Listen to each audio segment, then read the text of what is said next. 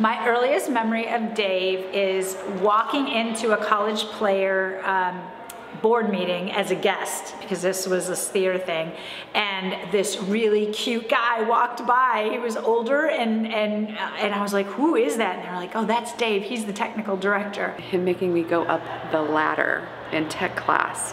You had to climb up this 25,000 foot tall ladder, go to the top, hang a light, and come down the other side, and if you didn't do it, you didn't pass tech. That is my earliest memory of Dave, and I did it. So my first memory of Dave is when I first came to USF and joined the College Players, which was 1990. And the first show I was ever in was The Odd Couple.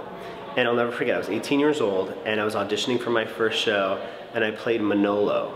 And I remember meeting Dave, and his office was like full of photos, super dirty, more books than I had ever seen. And I just remember like that was my introduction to the College Players, and like sitting in that green room on this tattered couch, which ended up being home for basically 4 years. My earliest memory of Dave is him walking across the stage with a big belt, giant keys, all sorts of things hanging off his waist, and him directing everyone to build the set for Oklahoma.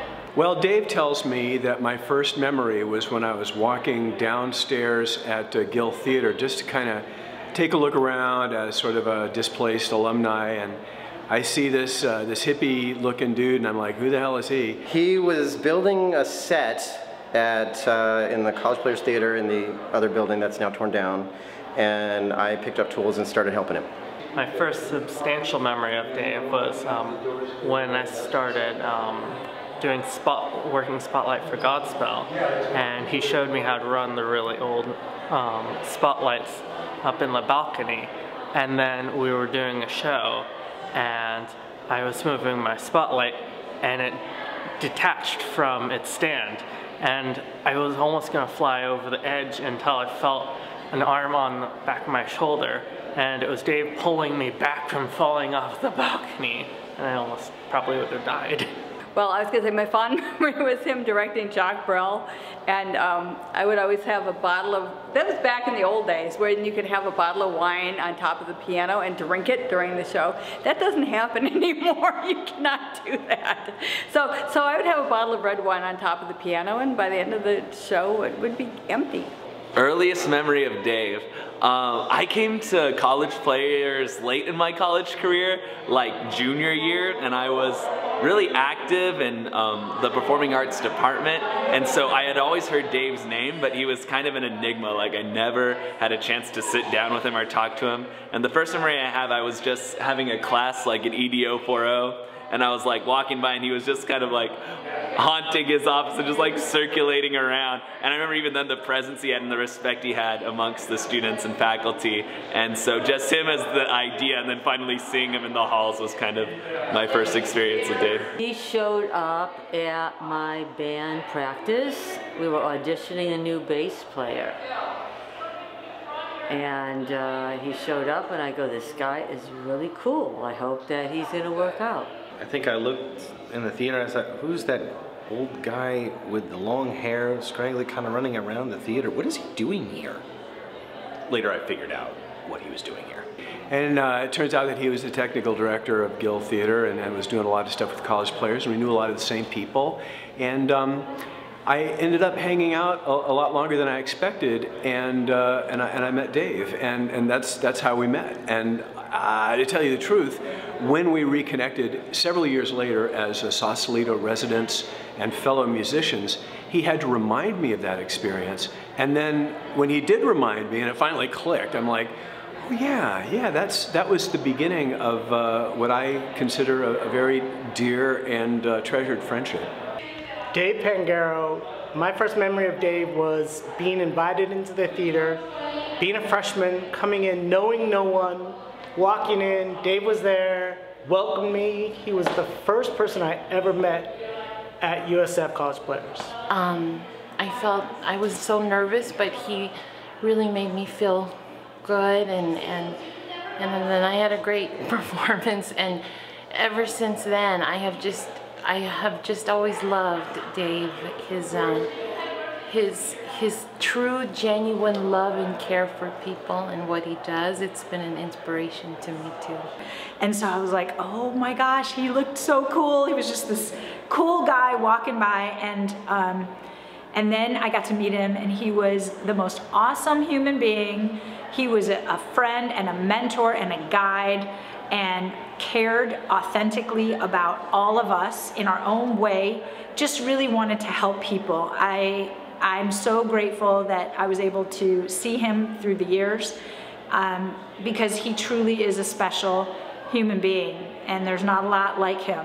So Dave, I just want to tell you that you were instrumental in my growing up and shaping who I am. You're one of the reasons I went to grad school for fine arts instead of getting a degree in psychology, which my family probably would have preferred. But the skills that you taught me and that you instilled in all of the college players is really invaluable, and it's something that I'm never going to forget. Skills that you carry through no matter what your profession is now, and I wish you all the best. I would like to say to Dave, thank you for always being the advocate and now the historian and archivist for the college players. You made such a difference to people, and I think folks are very appreciative.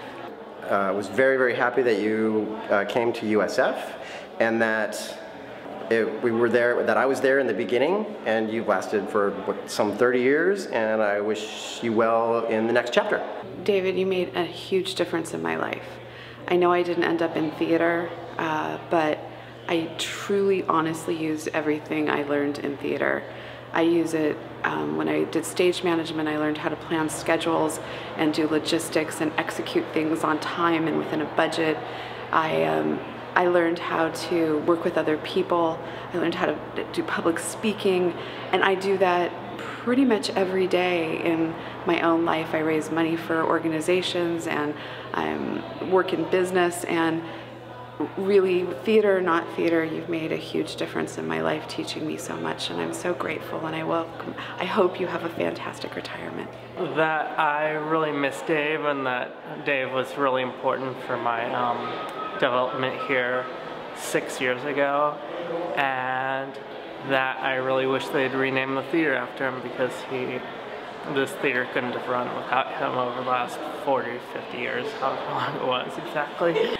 Dave, you have faithfully continued to dedicate your life to students. Your legacy and the ripple effect is going to last years into the future and continue limitless. And so I hope that you take care of yourself and you enjoy your life. You have deserved it, you have earned it, and just know that there's a lot of love always surrounding you. Don't go! Don't go, but since you're going, have a great retirement, and I'm so envious, I cannot tell you. I am so envious of you. Yeah, we're gonna miss you so much. I mean, I'm